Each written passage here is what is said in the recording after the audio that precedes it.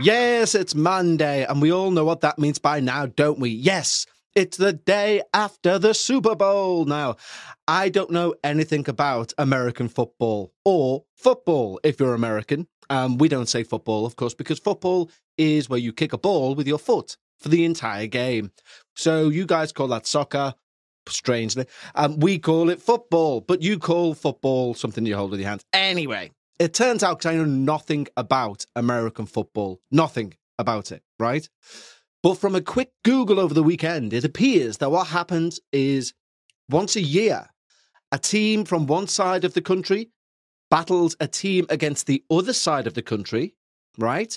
And what happens is apparently one of them, basically Taylor Swift comes out at the start and she's given a 10-minute head start, and one team has to defend her. And the other one has to try and attack her. And it goes on for like 60 minutes, but there's a break every 5 minutes because it's like not a very athletic sport. And, you know, eventually they either find her or they don't. And then they win the Super Bowl. And then they get a ring. Is that right? Is that right? Have I got that right?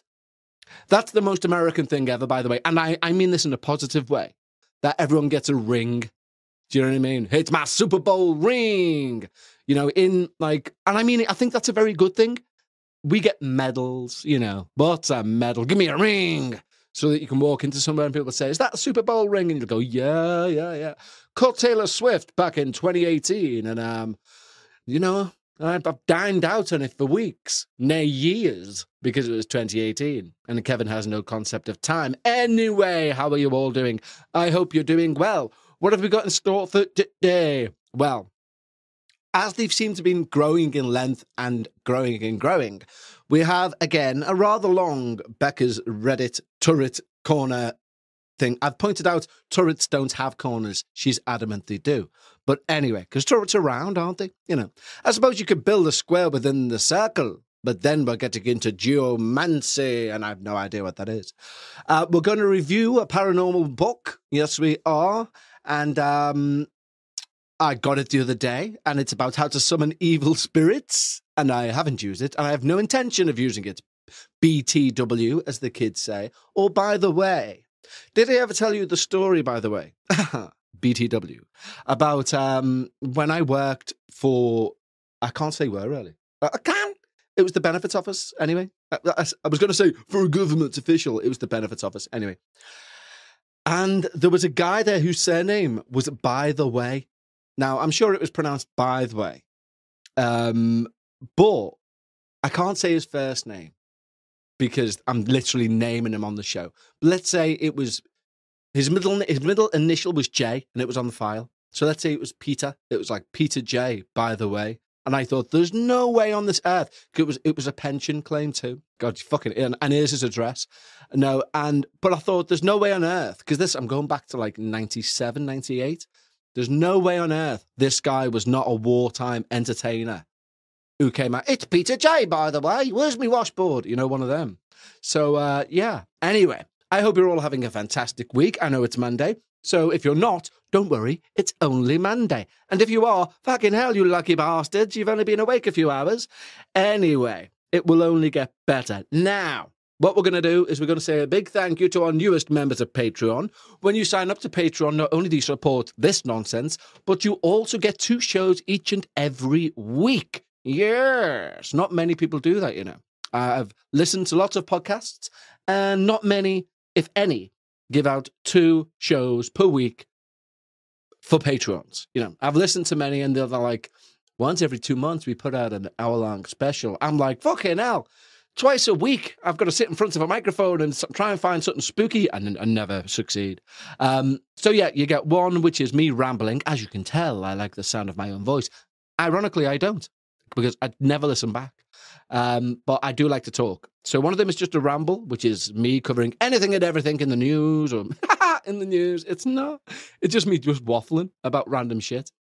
And the second one, we do try and be a bit more paranormal. Normally that features Bekah. Again, this week it won't feature Bekah. She is potentially going away again for work. So there's a lot, and there's loads going on. There's loads going on, which I won't go into because it's not my place. But anyway, In other news, nothing really. So, a big thank you to our newest members of Patreon. If you want to join up and you want to get those 2 extra shows, a full hour every week, 50 billion hours, there's not. But there's well over 300 hours worth of content on Patreon for you to go and binge if you like this sort of attempted comedy. And I'd suggest if you do, then go and do it. Why not? Why the devil not? Anyway, head over to patreon.com/we need to talk about ghosts. And as an additional sort of carrot, if you will, I sing your name as a thank you. And the guitar is well and truly out. Now, this week, we only have one new Patreon. So it's quite rare when one person gets a song dedicated entirely to them. But Misty White, we said we'd do grunge last week. But I have to mix it with country because I'm playing an acoustic guitar. Anyway, it's for you.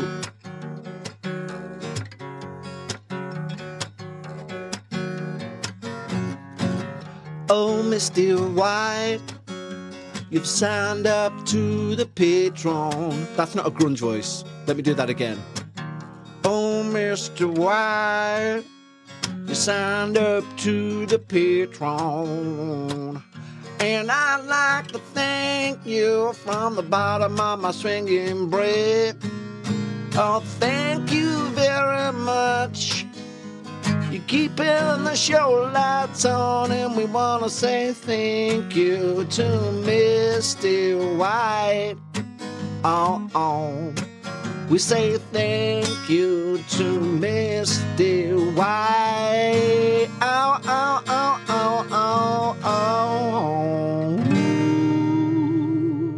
That was a nice falsetto, and it was E major 7th for those keeping count in the corner. Anyway, as I've said before, if you'd like to become a patron, head over to patreon.com/we need to talk about ghosts.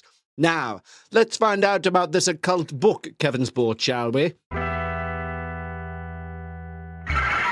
Yes, it's that point in proceedings where I give you a paranormal review about something which is paranormal so that you don't have to buy it or review it for yourself, unless, of course, you find the review something that makes you want to do it. But you may not with this one. And if you do, I'd suggest maybe don't buy this if you have kids anyway. Because what I'm talking about, it's got 4.7 stars from 5 from 343 reviews on Amazon. Yes, it has. And I now own a copy of Aleister Crowley's Goetia. Yes, but it's the illustrated edition of the Goetia, the Letter Key of Solomon. And if you're wondering which version it is, it's edited with an introduction by Arundel Overman. Now, the illustrations in this book are wonderful. They're magnificent. So we all know about the Goetic history, of course. 72 demons cast into a vial by King Solomon, hence the Lesser Key of Solomon, as it's otherwise known. And this book gives you the sigils and all of the things you need, or tells you all the things you need to conjure up demons.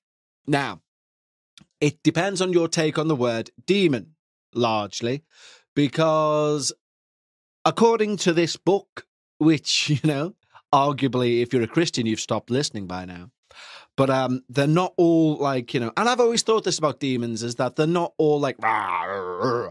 Some of them, I think the majority are like ambivalent, like so ambivalent, they're like, I'll just cut his head off and then I'll carry on with my day. They're not arsed, is my point. I don't think demons are arsed.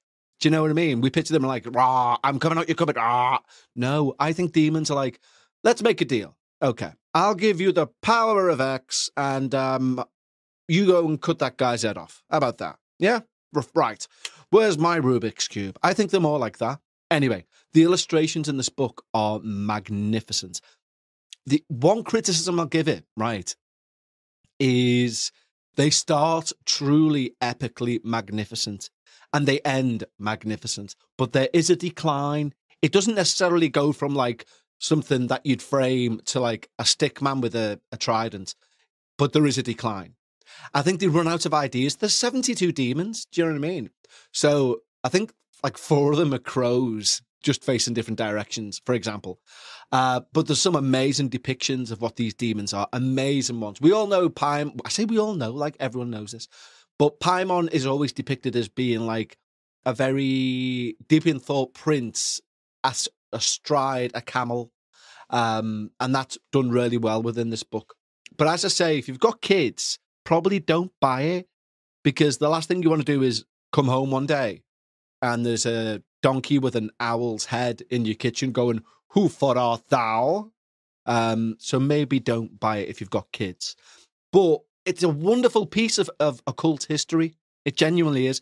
Plus, you have, of course, the fact that it's Crowlian in terms of its approach to the subject of demon raising. So this is quite a dark review, but as a piece in its own right of art, if you will, Ars Goetia, little pun there, little occult joke, but as a little piece of art, it's 2 thumbs up beyond the sky. It's really good. It's really like intriguing, dark. I know a lot of when I do these reviews, many people will say, "I don't know which one you mean, like point me in the right direction," because there are many Lesser Key of Solomon's. There are many Goetias, and there are many illustrated Goetias. This one, as I say, it's edited and has an introduction by Arundel Overman. It's like, what colour would you say that is? It's like a dirty beige on the front. It's got sigils going around the border. In the middle is, I'm not too sure what demon that is, but it's a man on a lion with a spear, and the title's all in red, okay? And I can't describe it any better than that, really. But it is, I'll tell you what, it's dead weird. Well, it's not that weird. It's not even like synchronicitous, and I'm not trying to say, ooh, look, ooh, how bizarre, how bizarre. Maybe he's like, got some sort of magical things happening. No. Not trying to say anything like that, but what is weird, or very, very, it's just a coincidence. But there's been a few occasions, because I what I'm like reading, I read 3 pages of anything and I fall asleep. So it's taken me quite a while, even with pictures, because I've got the attention span of like a 3-year-old. But what has been quite weird, so all of the demons in this book, they give you allegedly, or they all have their own speciality. Do you know what I mean? So like Paimon will give you X, like someone else, like Astaroth or whatever, Astaroth even will give you X, Y, Z. So let's say, for example, there has been genuinely about 3 occasions where I've thought, or say Bekahs said, for example, the fuse has just blown on the oven. We're going to have to get someone out. And I, thinking I'm Johnny Mandy Pants, I went, I can fix that. And then I've thought, no, I can't. I'll probably die from electric shock.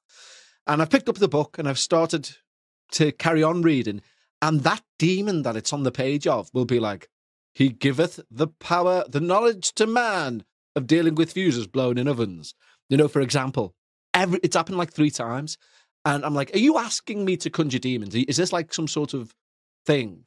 Because I'm not going to. I'm not an idiot. I mean, I am an idiot, but I'm not that much of an idiot.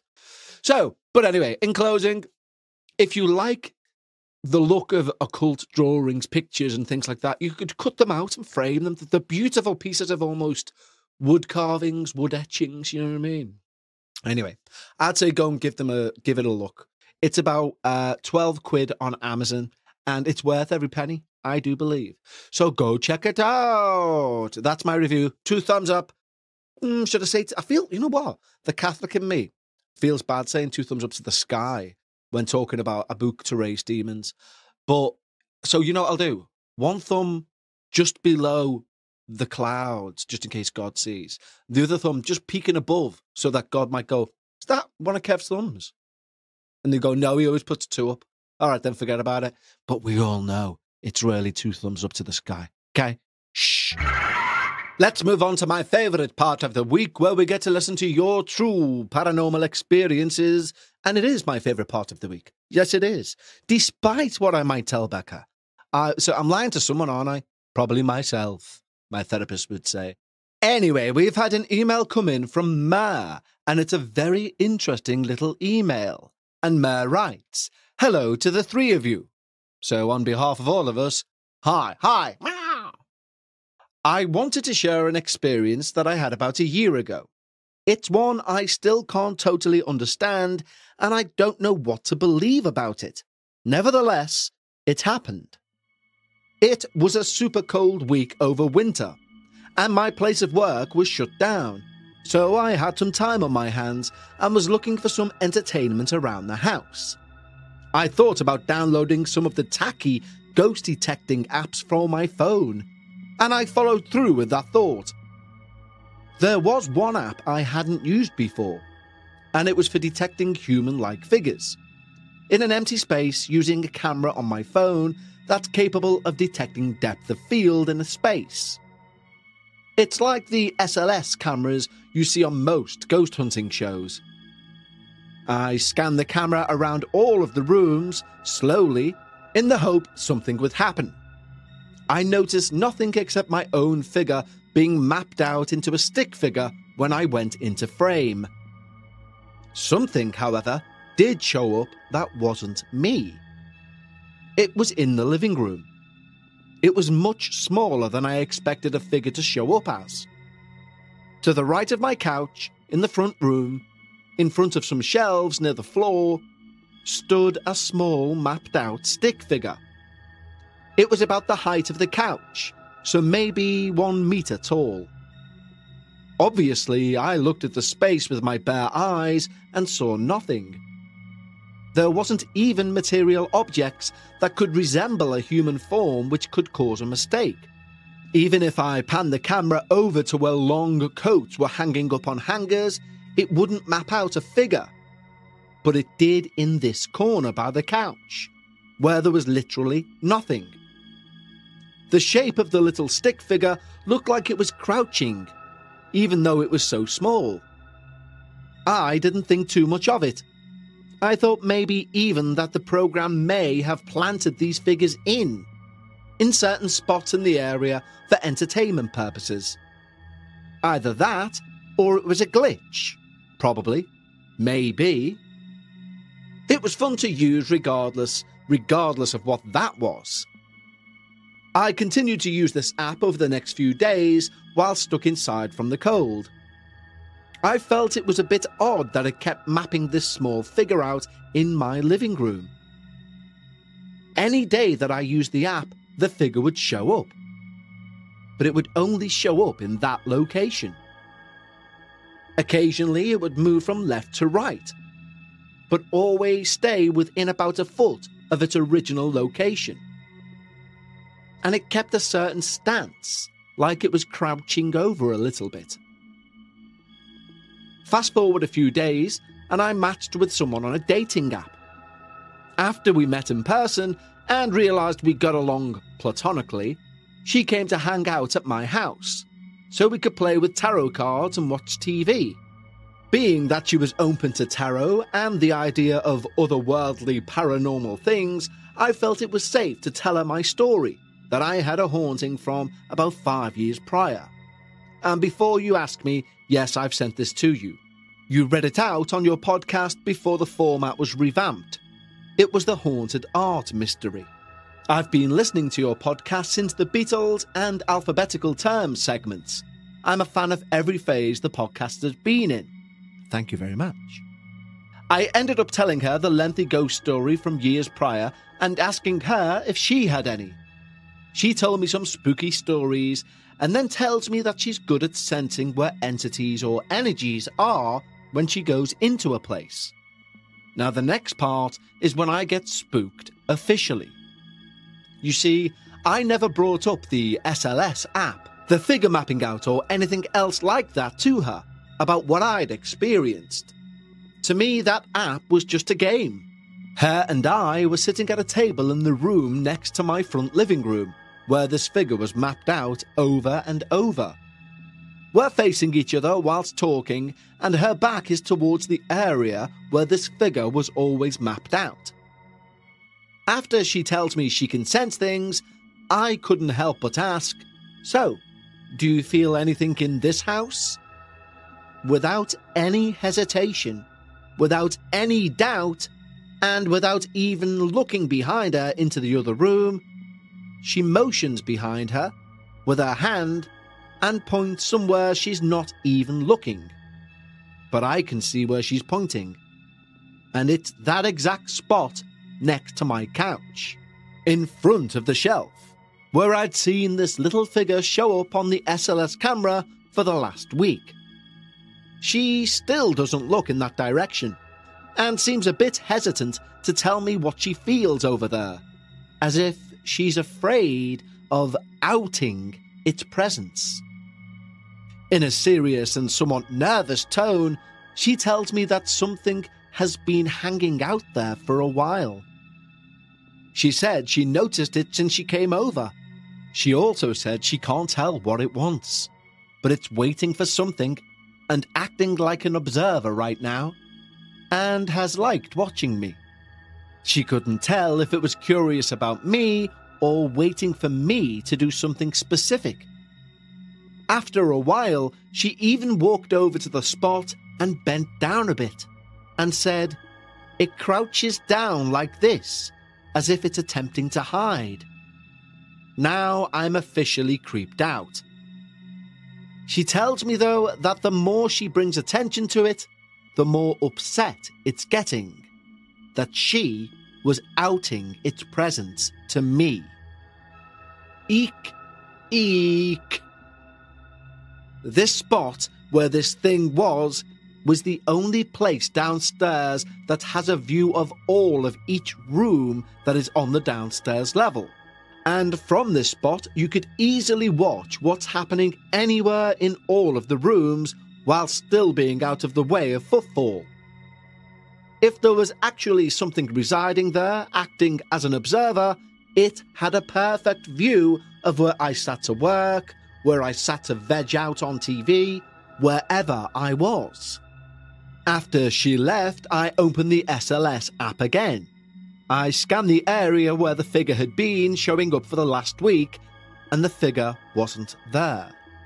And it never shone back up in the same spot.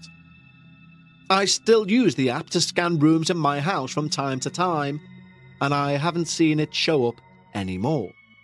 Nor have I seen anything else since. I don't know what the fuck that was about, but it definitely was. Wishing you all the best in these days, signed Ma. Well, thank you, Ma, and what in the living hell was that? Now, those figures, those SLS cameras, I'm the first to debunk them. However, I will caveat it with this. Usually, there is a human-esque shape that causes that mistake. You know, I've used a similar app, and I've had it where it's looked at a hoodie of mine and created a stick figure that's danced. I've even done a little joke video about it. But I've never pointed it, for example, at a blank wall and something's appeared.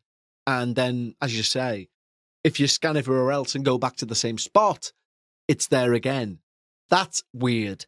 That's beyond weird. When you double in the authentication, if you like, of someone with an alleged gift coming in and saying, "Oh, by the way, there's a spooky little demon thing in your corner." And you know what's very interesting? The fact, you know, we always talk about, you know, don't give attention to these things and they go away. It's kind of validated in this experience because of that individual saying it's getting angry the more that I'm giving it attention. You know what I mean? Maybe there's a correlation there between when we get these horrific stories of things flying around and all this other stuff. It's because people are poking the bear, so to speak. Speaking of poking bears, not that she's a bear, let's all head up the stairs, it turns out, to the turret of terror. Yes, indeed, it's time for Bekahs Reddit Corner.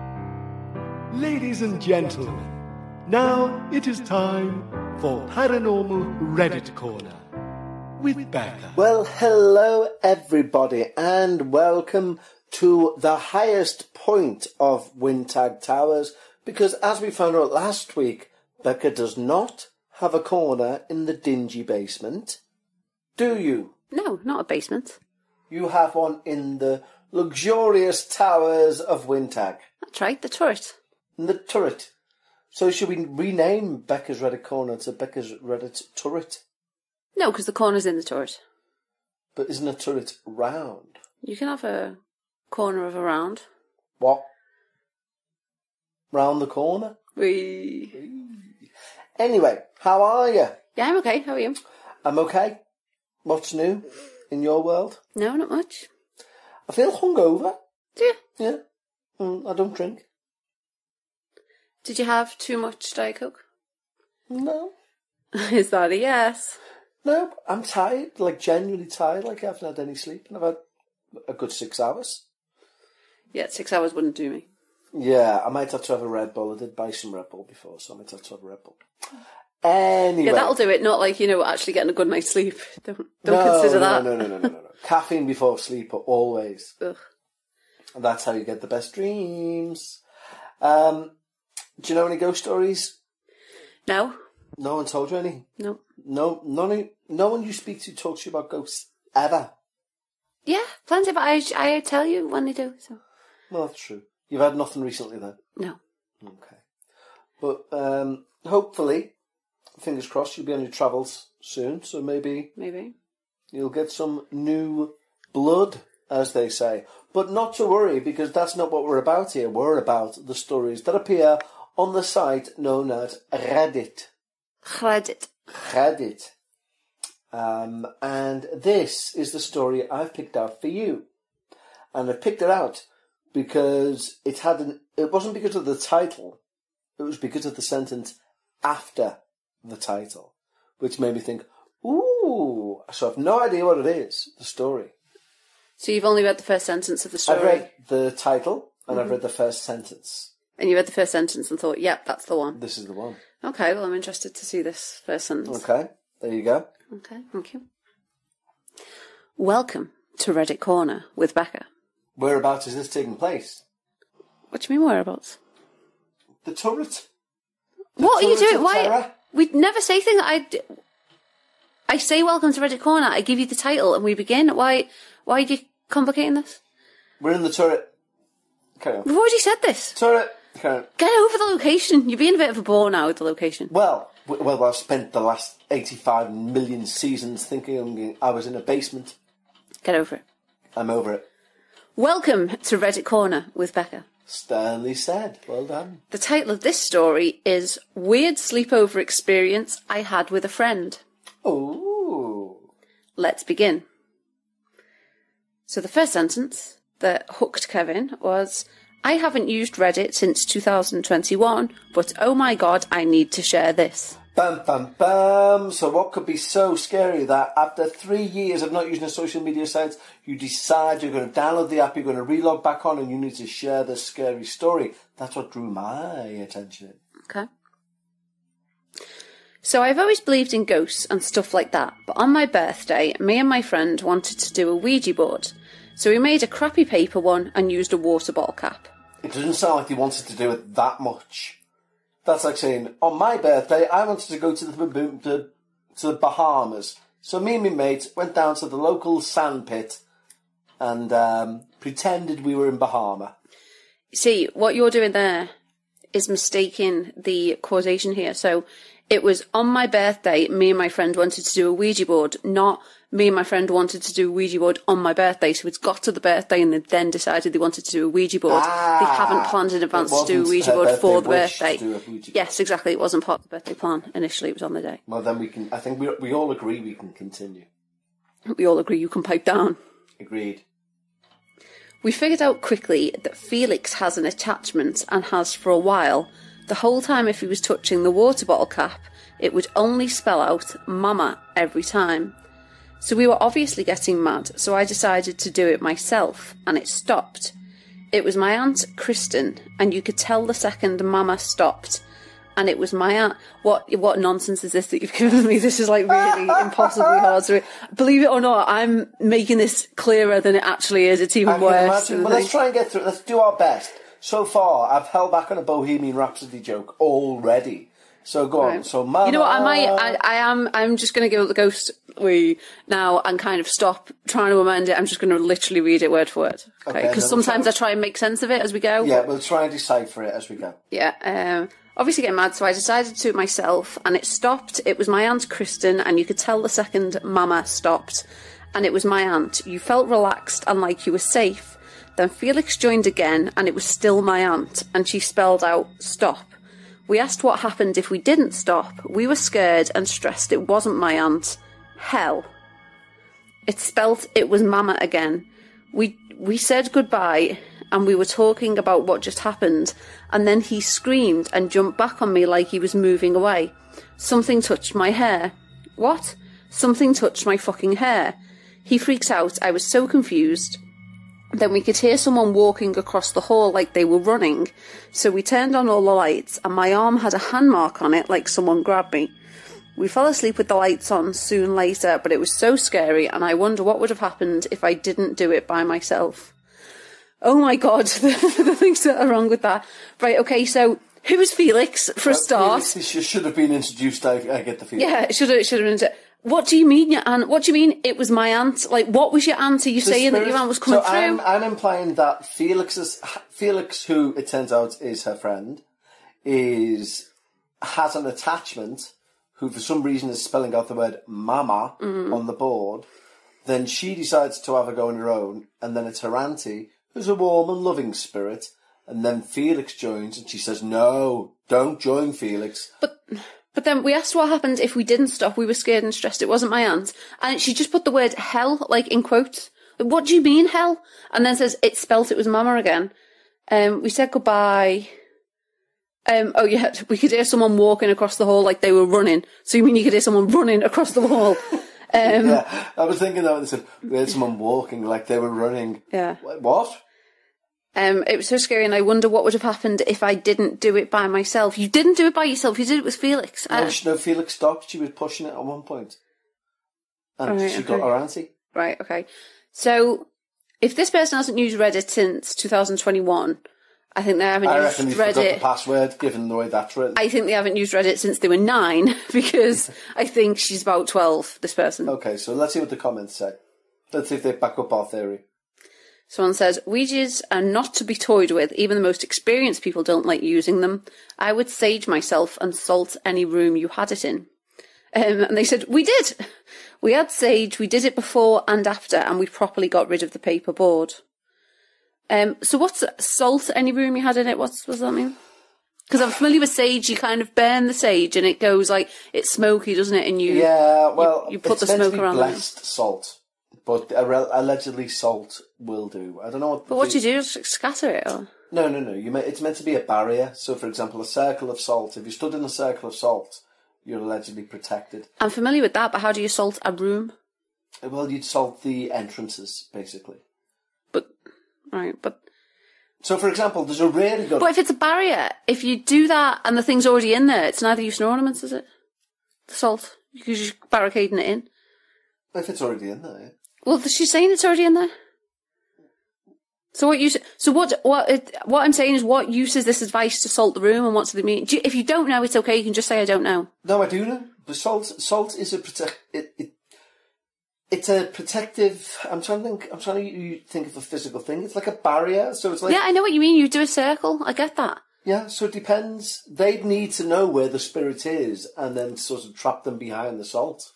What, and then a circle of salt's just going to stay there on the floor forever? Well, yeah, it's like in the Will Storr book, he goes upstairs and without telling a single soul in the house, as a skeptic, he sprinkles a bit of holy salt in front of a doorway where this kid claims a demon comes through at night, this closet, and he tells no one about it, this journalist. And the next day when he comes back, the mother, who's been claiming the daughter's possessed... is all wide-eyed and wired. And he's like, are you okay? And then... Who's that? Struve. Oh, okay. And then... Who's that? I don't know. What's going on? Have I just got, like... LinkedIn? Okay. I've just got internet for the first time or something. Anyway. And then... he knocks back the next day with the documentary maker and he has to use the toilet. And when he goes upstairs, the part in front of the door, which no one knew he'd put salt down except him, the carpet's been ripped up and there's a bucket with bleach in it, and the woman has been scrubbing frantically away at that bleach. And turns out she's possibly possessed. Right, I understand what you're saying about salt being a barrier, but this isn't answering my question. Because if this person is saying there's something in the house because we've done this thing, like they were running, there's a hand mark on them, blah, blah, blah. salt any room you had it in. What does that mean? Like, salt... I get where you're coming from if you're saying a demon comes through this door. That's fine. You put the barrier down. The salt would act as a barrier. Okay. But if I said to you, right, this living room's haunted, there's someone in this living room, and someone said, salt the room. Right. Okay, well, I would smudge using sage to rid the room of any spirit, and then I would salt the doorways. To stop them getting back in? Yes. But I wouldn't do it at the doorways of the living room. I'd do it at the back and front door. You know, sage the whole house. So salt isn't getting rid of anything? Salt isn't getting rid of anything. It's stopping something passing. And to say salt the room doesn't really make sense, is what we're saying. It's not a good sentence. It's not like shaking back. Don't just like start throwing it around. That's what I mean, yeah. You dissolves sprinkling the it. ghosts. Sounds really annoyingly messy. Unless they've got ghosts and slugs confused, which could be a possibility. Or the cook in the room. Yeah. Salt and sage the room. Yeah, really. Leaving the oven for 40 on 120. Someone's just said, Mama Ghost? Question mark. What fucking helps that? I have no idea. Someone else says, I've actually heard this before. People playing on Ouija boards and an entity that for whatever reason wants to be called Mama shows up. What? It's one of the most common Ouija phenomena. What? Along with the figure 8. Figure 8's not, and that's just general momentum. But Mama? I've always heard this one's negative and a pain in the ass. If it grabbed you, I'd say it seems true. Stuff like that is never good. I got scratched at Eastern State Pen. Penitentiary. Casual way of just throwing in Eastern State Penitentiary. Yeah, like, do you not want to give any more detail about that? No? It's a well-known haunted location. It's not. It's basically only. It's like East Drive now. Right. Okay. So it's just for haunted groups or ghost groups to go hunting. Okay, fair enough. Someone else says, my brother's an ex played with the Ouija board a bunch of times about 15 years ago. After every session, my ex had a greyish discoloration on his knuckles and back of his hands. That's weird. Mm-hmm. That's horrible. Mm-hmm. That's almost like something corpsely has touched the back of his hand. Yeah. Weirdly, someone else just said, go to bed. That a ma. Yeah, and the person who posted the story has replied, dog what? What's this? What have we entered here? I don't know. What dimension is this? I don't know. Anyway, house street. Mm. Dog what? Who you telling me to go to bed? Mother flipper. Yeah. But that thing about, like, the two things there, one, I've never heard of Mama being a... Well, apparently it's the most common Ouija phenomenon. Yeah, but so Zozo. It's always interesting that it's always two letters, which I always think could just be a case of 2 people, 3 people, 4 people who are like, oh, it's moving. Oh, what's it going to? T, P, T, P, T, P. And they're just excited it's moving. Go on then, tell us about the figure 8. What's the momentum. deal with that? It's just momentum. So you start... If you believe... Oh, I thought it meant it was going to the number 8, like on the Ouija board. The figure 8 is in like... Right, okay. Would that not... could that not be interpreted as being the pattern for eternal rather than the number 8? It could be, but normally it's because 2 people are on... Or it's normally because there's a... It's normally when 2 people are doing it and they're at opposing sides of the board. Mm. Okay, it's a natural sort of... idiomotor pattern for you to follow.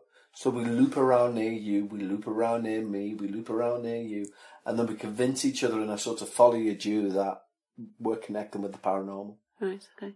And, and the thing is, I'm not poo-pooing the idea that you might be, because my whole thing, people say, it's been proven to be the idiomotor effect, as in like you're making the subconscious movement yourself.